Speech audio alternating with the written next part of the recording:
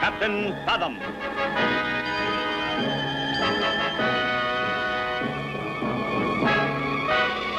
The Shrieking Mountain.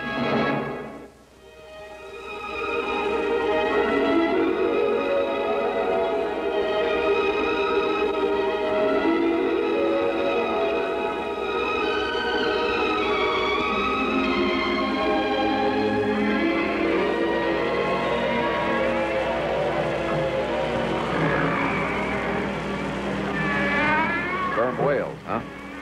Right. Always highly prized for their top-grade oil. We use it today as lubricant for precision instruments. And as the base for extensive perfumes. You're so right, Miss Perkins. Nothing has replaced ambergris. Now watch this.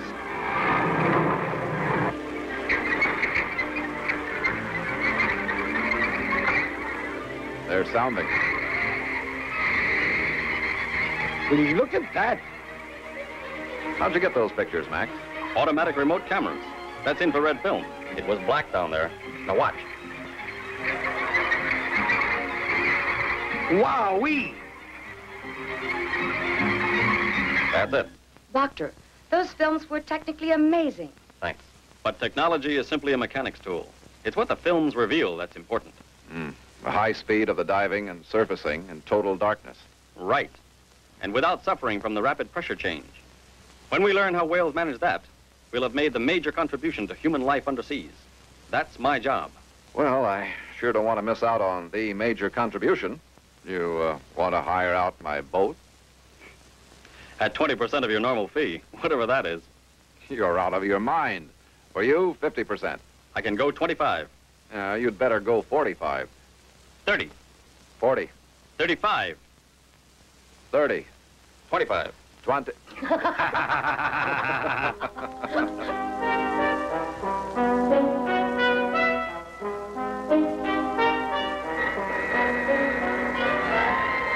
Where are your whales, Max?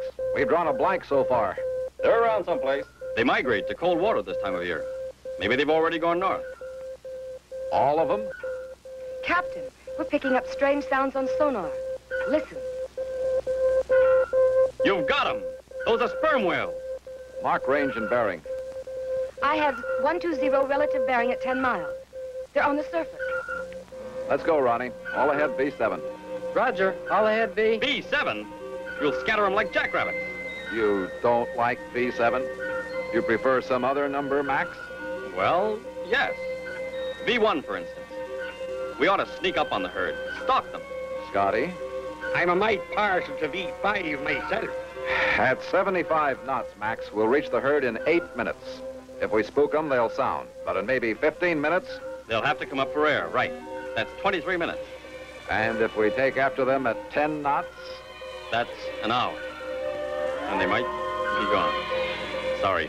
Oh, it's all right, Max. We try to run a democratic Navy here.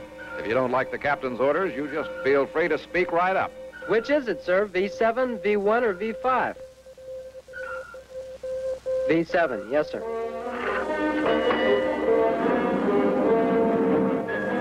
Hey!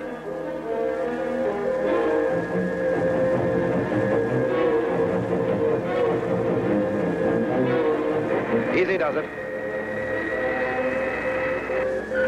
Range 300 yards, Captain. The herd hasn't altered course or moved to scatter as yet. Maybe they won't if we're lucky. Take us under, Ronnie. Neutral buoyancy at 50 feet, Scotty. 50 feet.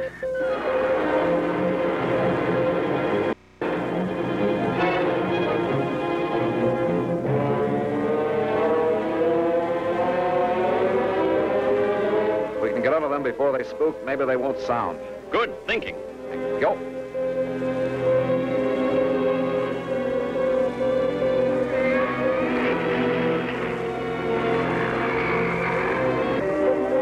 Captain, something's happening. I can't tell what just... They're sounding. They're coming right at us. They're attacking.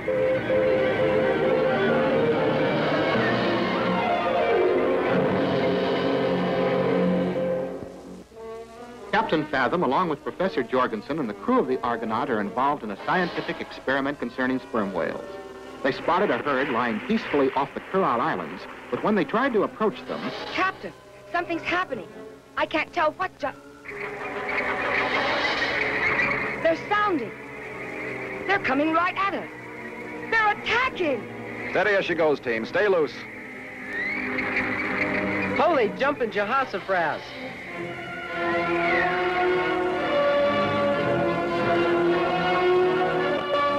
Glory be.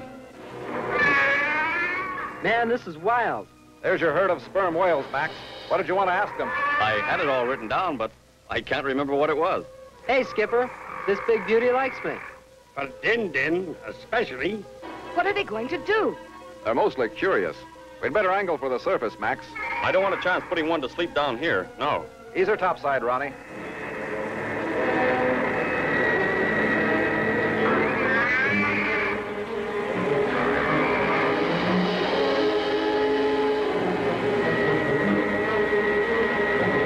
There she blows, Captain. Pick your target, Max.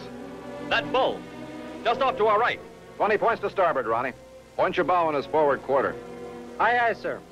You're not going to hurt him, Captain. He won't even feel it, Perky. He'll just suddenly drop off for a cat nap. Or a whale nap, I guess. It's a small sleep dart made out of gelatin. Give us just enough time to attach my instrument package. Easy. That's got it. Now. Okay, we can move in now. Ease alongside, Ronnie. Easy. You're sure he's asleep now? He's asleep. That's perfect, Ronnie. Hold it right there now.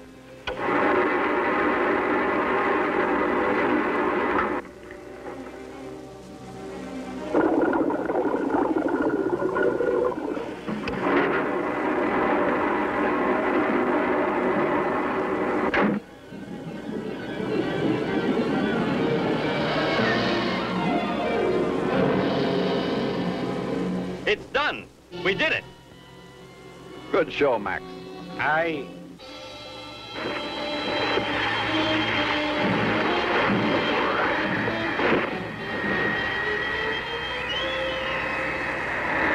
What now, Max? You want to tag along after that whale when he takes off?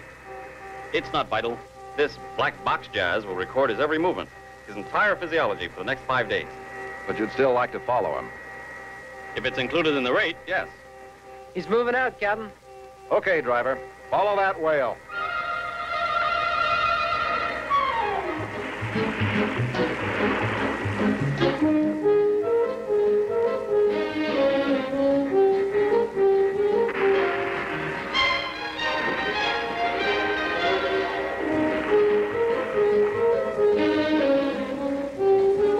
Been a long night, Ronnie. You getting tired? Not a bit, sir. Hey, I think you went under. Yep, he's headed for the deep. I don't like this water, but, well, keep after him.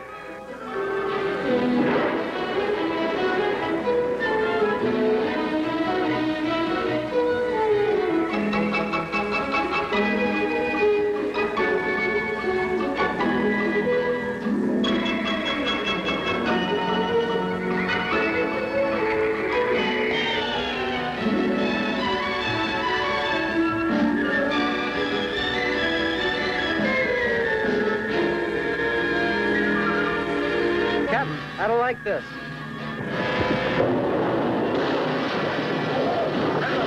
Rock her over!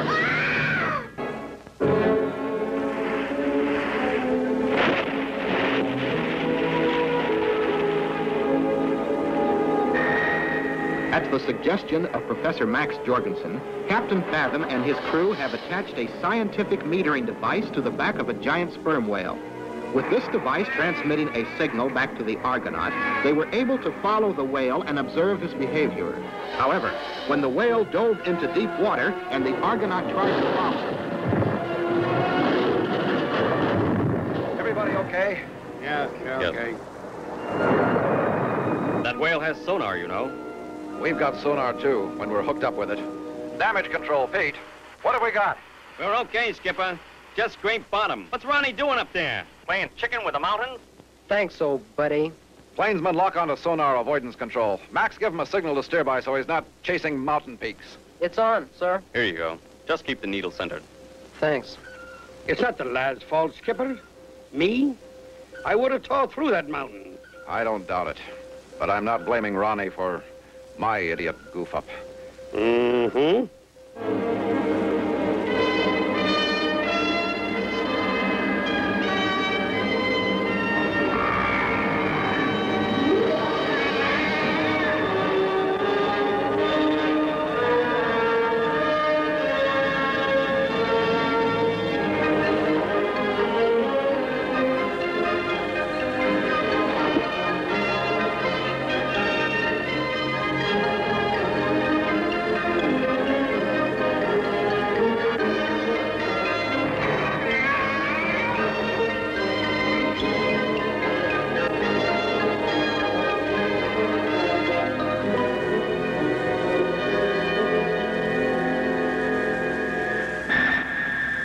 Yes, sir, I'm almost sure of it. The whales have a built-in hydraulic pressure system. Our specimen has a cavity in its head storing about 6 gallons of high-quality oil. He draws from this supply and pumps it through a blubber vascular network to maintain constant structural integrity of his hull. That's how he's able to dive and surface so rapidly without suffering the effects of pressure change. It's not a case of equalizing pressure. It's a case of modifying shell integrity to withstand pressure. Very interesting. Yes, it is. But we've got a shallow water problem, Max. What? How do you mean? We're in the Kurile Trench and moving onto a broad, sloping coral plateau. We're giving away water, and we could run out of it.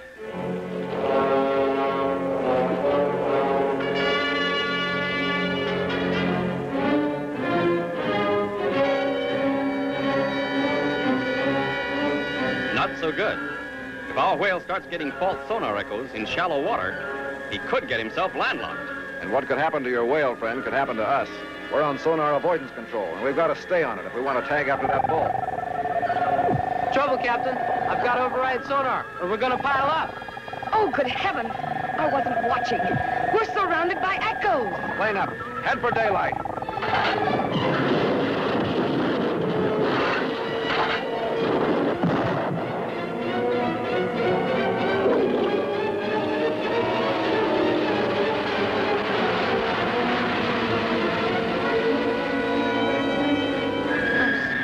I'm sorry. I don't know why. I did it again. I don't know how, but I did it again. No, if I hadn't wanted to trail after that whale. I could have helped by blowing me tanks, I guess. All right. We've all managed somehow to do nothing right, but we're all still alive. Somebody up there must like us, though I can't imagine why. Let's all resolve to do a little better, shall we? And maybe, just maybe, we can make it to the nearest island without fracturing ourselves. At least we can try. Right?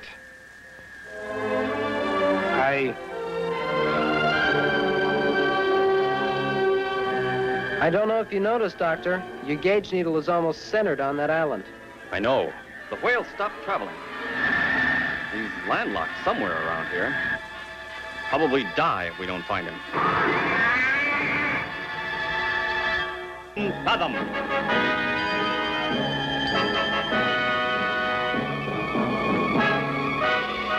The Shrieking Mountain. Captain Fathom and the crew of the Argonaut are trailing a giant sperm whale in order to scientifically observe his sonar patterns. While following the whale too closely, they sustained damage to the Argonaut's diving plane and are forced to put into a seemingly deserted island for repairs. The place looks creepy enough. It doesn't look like the island's seen much life since its World War II days. No, it was probably a Japanese base. Not much to show for all the bombing and shelling for the prize, is there? Surprised it isn't inhabited, though. Maybe that volcano has something to do with it. Wouldn't take much of an eruption to wipe the whole island out. I was wondering, why don't we scout around the island perimeter? I'll bite. Why? The homing gauge I gave Ronnie centered on the island as we were coming in. My other readings indicated that our whale friend stopped traveling. You think he beached himself around here? Hey, Skipper! Yo, Pete. I've got to fabricate and weld up a whole new diving plane. We're stuck until morning. Roger. Well, we've got nothing but time, Max. Let's get the sea dart and have a look around, huh?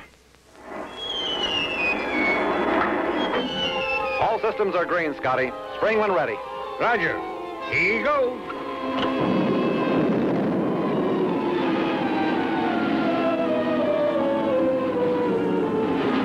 We'll grab some sky so we can get an overall look first, Max. Right.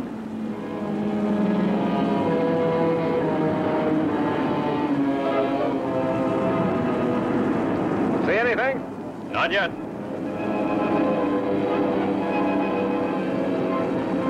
Not a thing. The beaches look clean. Right. There's some other islands 8 or 10 miles off. How about those? No good. My homing gauge is sensitive. The needle's centered on that island below, and that's where the whale has got to be.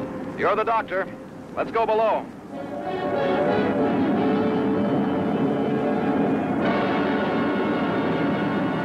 Out there, Max. Coral reef.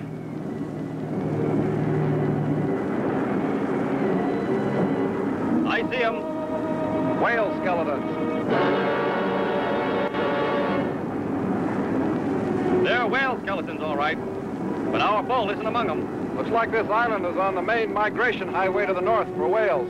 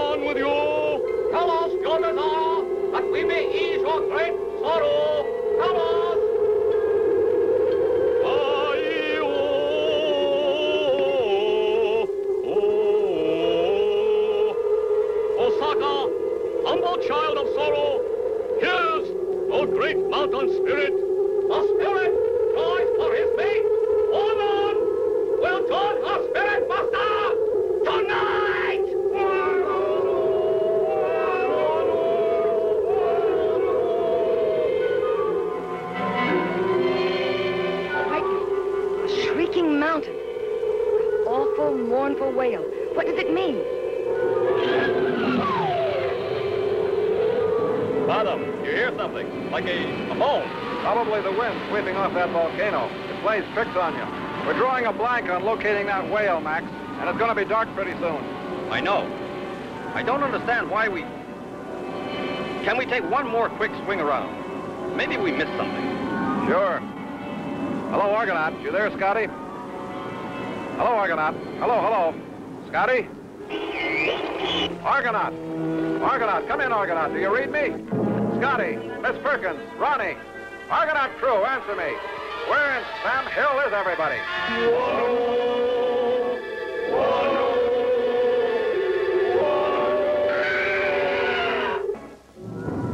Captain Fathom and Professor Jorgensen are circling a seemingly deserted island in the Sea Dart in order to ascertain the whereabouts of a giant sperm whale which they believe has accidentally run aground.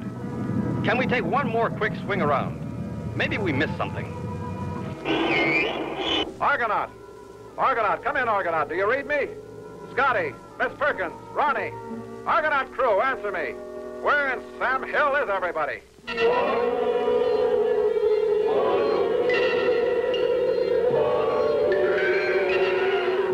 Getting no response from the Argonaut at all, Max. Radio must have gone dead. We'll make this a fast swing around. Right.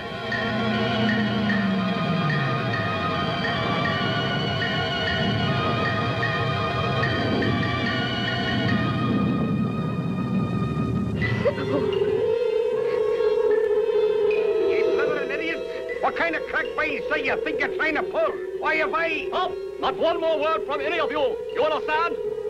I will praise Osaka as divine protector of the sacred great mountain spirit to silence your biting tongue. Silence, I say! Osaka commands silence! Well, then you better have great mountain spirit. Are you so deaf that you fail to hear the cry of the great mountain for his spirit mate? He cries for a woman. On this night, O humble children of sorrow, make offering of this one. Why, ye bloodthirsty little...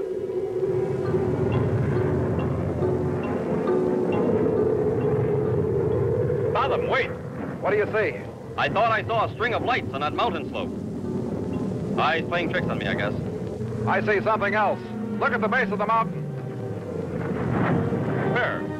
I don't see... You missed it. Air bubbles coming out of that rock wall. Could be an opening there. And the tide's just covered it? A cave. A cavern. Let's take a close look. Listen to that, will you? It's coming from the volcano crater. But that's not the wind. Look there, Max. Is that blood in the sea? Are you thinking what I'm thinking? Can we chance to look around down there? Yeah, let's. Here we are. And it's big enough for whales. Let's go as far as we can.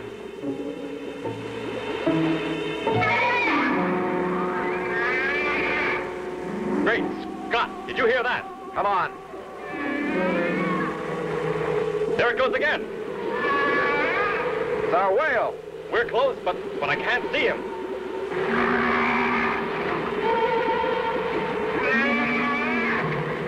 No whale. It's a dead end. Except for that shaft of light. It must be the core of the volcano. Could be an airspace up there, Max. Let's go up and see.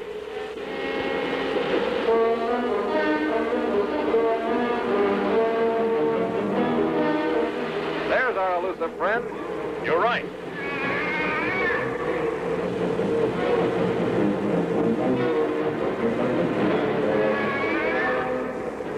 Easy, old-timer. We're trying to help you. Looks like he blundered in here and couldn't find his way out, Max. And he wasn't the first. Look around.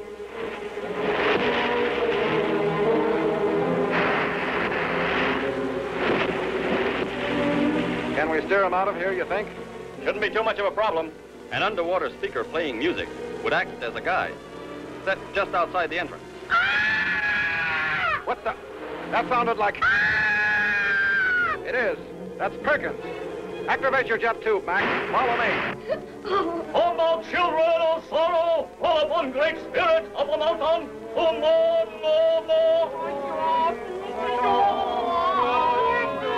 His great cry is met with humble offering of spirit mate.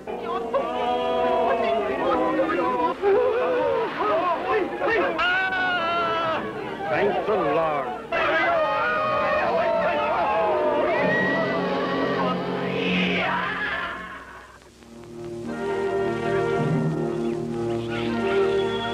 You see, Osaka, the shriek of the mountain was actually a whale trapped inside. They've been blundering into a big cavern in the mountain for centuries, probably. You see, we've set a speaker just outside the cavern mouth.